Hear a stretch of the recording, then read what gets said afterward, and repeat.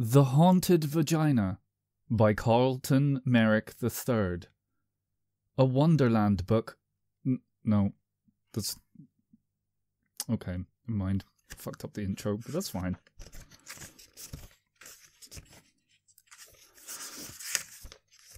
Other works by Carlton Merrick III.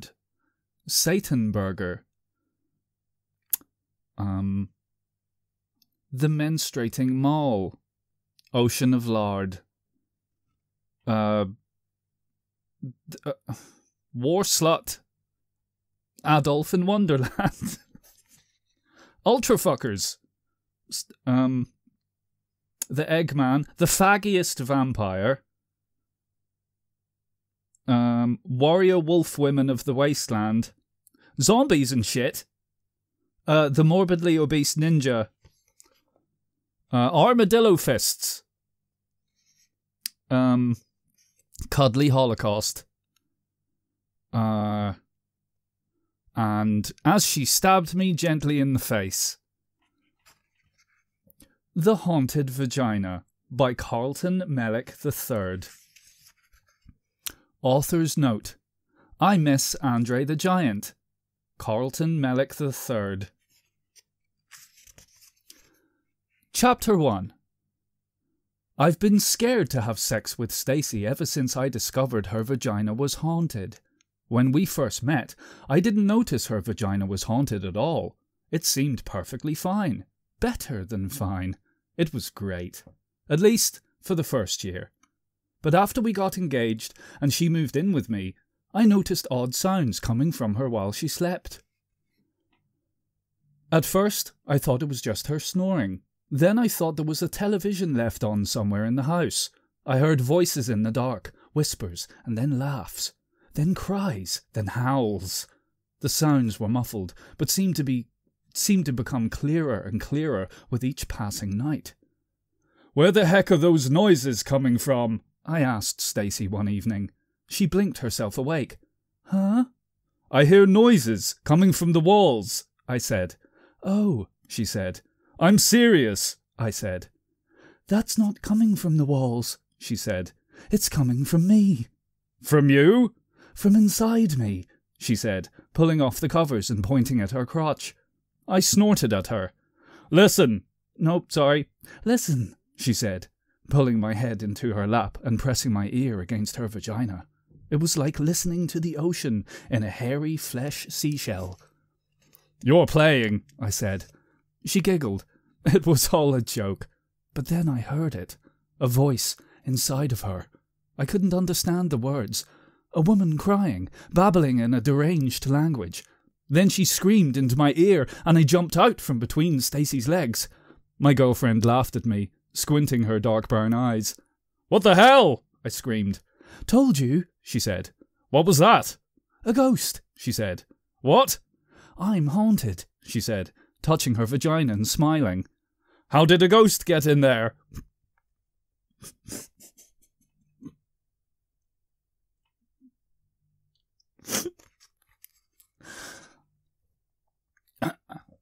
I don't know," she said. It's been in there for a long time now." "Why don't you do anything about it?" I asked. "What can I do?" "I don't know. Call a priest." "What's a priest going to do? Stick a cross up there and cast the spirits out?" "Maybe." "It's not really that big a deal. I've gotten used to it." "How?" "Actually, I kind of like it." I frowned at a sailboat on the wall behind her. "What?" "I frowned at a sailboat on the wall behind her." "Yeah," she said, spreading her legs across my lap. "Who else has a haunted vagina?" She flattened the bush of pubic hair and spread the lips to examine it. "My other boyfriends thought it was kind of sexy." I shook my head at her as she smiled. I found it repulsive, but the fact that I was scared of her vagina seemed to turn her on. She made love to me after that. For her, it was the wildest sex we ever had. She had me pinned down underneath her, sucking on my crusty lower lip, sliding my penis into her ghostly regions, and getting off on the terrified look on my face. But for me, it was the most awkward sex I'd ever had. I swear I could feel strange things inside of her that night. ghostly breaths against the tip of my dick. It's not a chapter. I have to keep reading. Fucking hell. But we were madly in love. I didn't even consider leaving her because of her ghost Vergina. It meant everything to me. I loved her this much.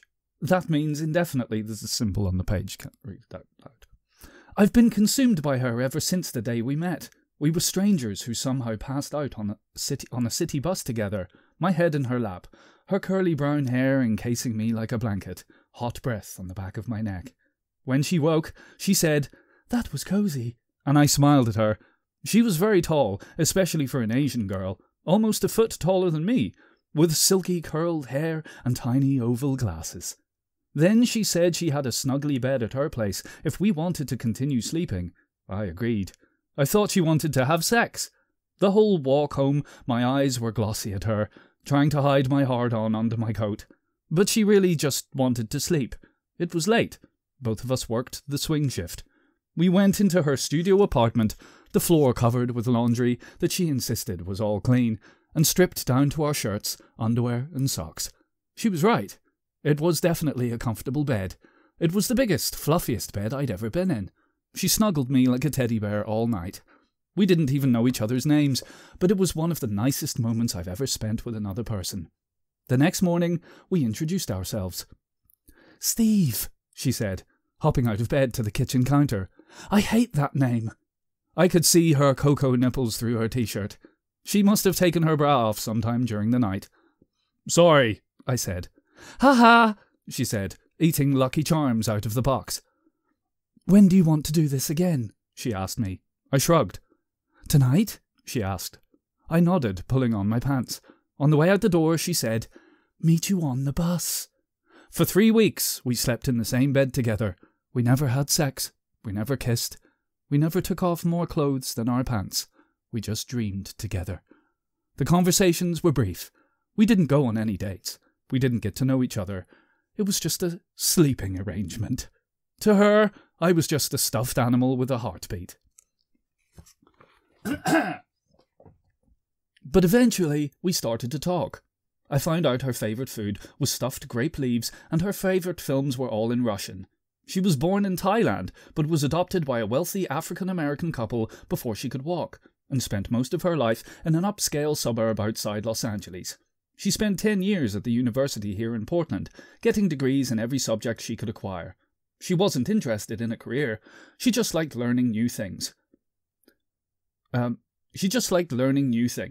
her parents paid for everything until she turned 30. That's when they cut her off, and she had to drop out to get a job. Unfortunately, her degrees in philosophy, history, Russian, anthropology, psychology, and humanities were useless in the job market, so she worked at one of the hipster clothing stores downtown. That's when she decided her real passion in life was fashion design, and she'd been saving up her money to go back to school ever since. "I never went to college." "Nope." "I never went to college," I told her. "Never ever?" she asked. "I was busy trying to be a musician. I sang and played guitar. I wanted to be like Beck or the guy from Soul Coughing. But after 10 years of going nowhere, I gave up. Crowds just didn't like me. Nightclubs stopped booking me for shows. I kept playing my music at open mic night at Produce Row, but eventually quit. I got sick of the lack of applause. I got sick of people ignoring me, talking at their tables like I wasn't even there. It was just a big waste of time." "Did playing your music make you happy?" she asked. "Yes," I said. "Then it wasn't a waste of time," she said. That's when I realised I was in love with her.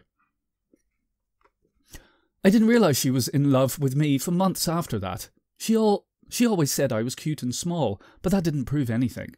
A terrier is also cute and small, and I wanted her to love me more than she'd love a terrier. The day I found out she loved me was the first day we made love. We were walking in the park blocks down by the art museum, talking about music. She told me she wanted to build a theremin and start a band. I asked if I could be in her band. She said no. She wanted to play Schubert and Debussy on the theremin, and said that I wouldn't fit in. Then we talked about how she planned to give a theremin rendition of Death and the Maiden, and how she wanted to incorporate it into bondage performance. As we were walking, we passed a grubby, homeless man, probably 40 years old, sleeping on a park bench, shivering, wet. I recognised him. His name was Donut. Or at least, I've heard his friends address him as Donut. Without thinking, I took off my coat and wrapped it around him. It was odd, because I haven't given change to the homeless in years. When I first moved to Portland, I used to almost daily. If I had change and somebody asked for it, I would give it to them. But I eventually stopped. Mostly because I stopped using cash and was paying for everything with a debit card. I just didn't have change to give away. But they kept asking. Corner after corner, day after day. When did I have change to give? They wouldn't thank me for it. When I apologised for not having change, they would get pissed off and spit on my shoes. Donut happened to be the worst of them. He was a stocky black guy with a bright orange sweater who strolled around Pioneer Square. He wouldn't ask me for change outright. First he would ask me if I had a problem with black people. I would say no. He would then ask me for money. Then I would give it to him, as if that was proof that I truly did not have a problem with black people. He would follow me for a block and ask for a little more. I would give him whatever I had, even $1 or $2. Then he'd ask for a little more. If I ever refused him, he would call me a racist. He'd say, "Oh, I see now, you're a skinhead. Well, see Kyle, skinhead." He'd continue yelling at me until I was 2 blocks away. "See Kyle! See Kyle!"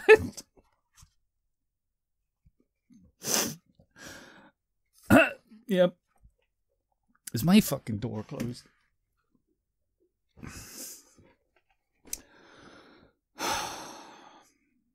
So after half a dozen confrontations like that, I avoided all interaction with the homeless. I didn't even make eye contact. But on that day, walking in the park blocks, I gave my $200 coat to Donut, the same homeless guy who called me a racist for not giving him money. I'm not sure why I did it. I didn't want to give him the coat. I didn't do it because I had something to prove. I just saw a guy freezing on a park bench, covered him with my coat and continued on. Maybe it was because I was with Stacy. Maybe because I was just so happy walking next to her that it made me want to make somebody else happy too. I don't know. But after she saw me give away my coat, as if it were the most common thing to do in the world, Stacy stopped me in the park, leaned down, and kissed me as deeply as she possibly could, and then she told me that she loved me with her shiny dark eyes. That night, we made love, and the next thing I knew, she was moving her big fluffy bed into my place. Not long after that, I ran into Donut again. He was still calling me a Nazi, wearing my $200 coat over his orange sweater. I couldn't stop smiling at him. He sea-Kyled me and I just smiled back. I could tell it just pissed him off even more, because he threatened to beat the crap out of me, but I was just so happy that morning that nothing could possibly bother me.